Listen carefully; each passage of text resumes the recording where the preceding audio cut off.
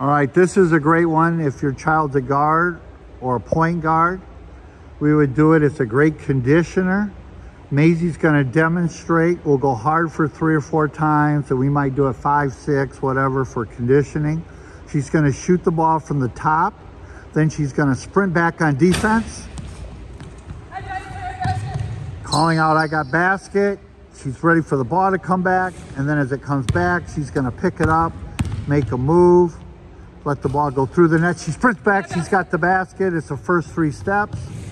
She's got the basket, then she picks it up, makes a move. If we had another parent or a player there, they could give them some kind of resistance.